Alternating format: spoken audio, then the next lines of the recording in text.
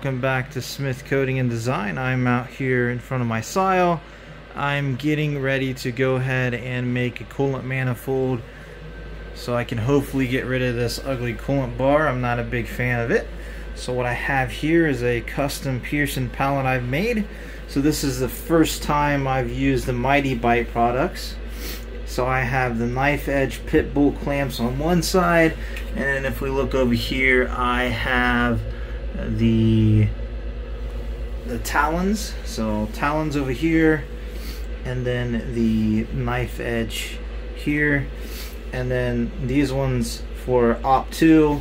When I flip it over and do the other side, these are the blunt edge pit bolt clamps. I've also purchased the tool setter mount from Exact Engineering. So it's meant for a Renishaw probe, but it does work with the SYIL Pioneer. So I'll show you that here. Sorry, I got a little bit of a cold, so you might hear me sniffling.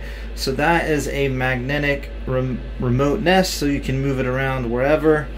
And then over here is actually where it goes. So I'm not going to put it back there again because I'm getting ready to machine the part. So we'll just put that back. And then what I've done is over here, we grab this. This is just a 3D printed cover. So when I'm machining, I can go ahead and cover the mount so that I don't get chips inside of it. Just something easy to do.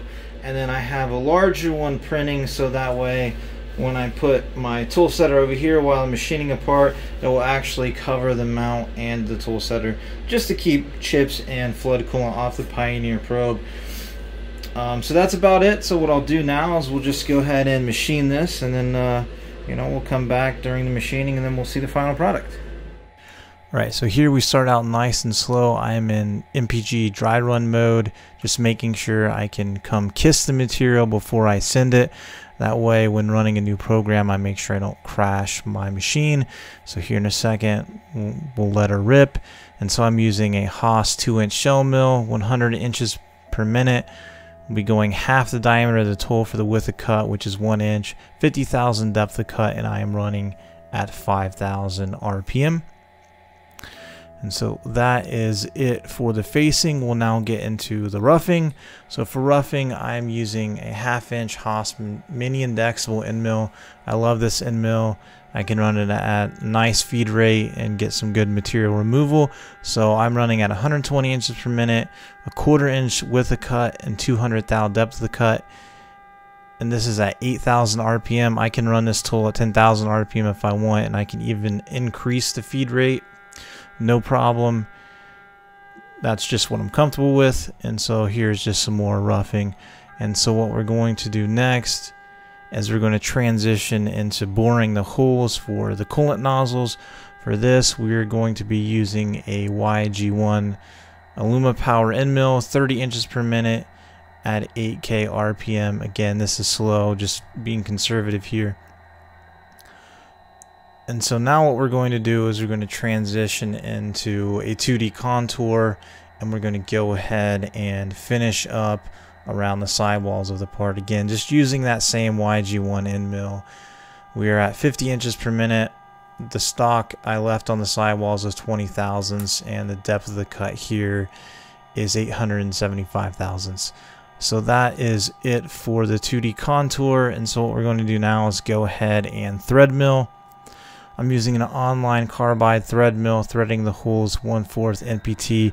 You'll hear here in a second it was not a good idea to turn the coolant off. I did that just to film, and as you can hear, it's pretty gritty. I'm recutting all the chips. So here in a second, I turn the coolant back on, and then we go ahead and proceed with threading all the NPT holes.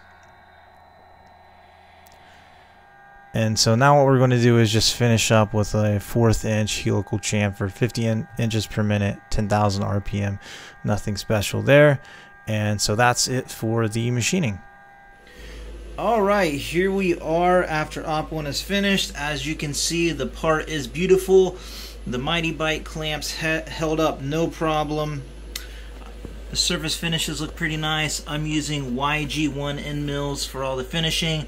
I'm using a 1/2 inch Haas indexable end mill to do all the roughing. The 5 holes here for the coolant nozzles are tapped 1/4 NPT, and I thread mill those. So here are the nozzles I got from Mari Tool, and as you can see, it's awkward here, but they slide in there beautifully. So I think it's gonna work perfect. So right now, you know, they are a blind hole, but when I, you know, finish OP2, the holes will be through hole. So that's it for now. What I'm going to do is go ahead and flip the part over and put it in the OP2 portion of the fixture, and then go ahead and run OP2 and see what it looks like after.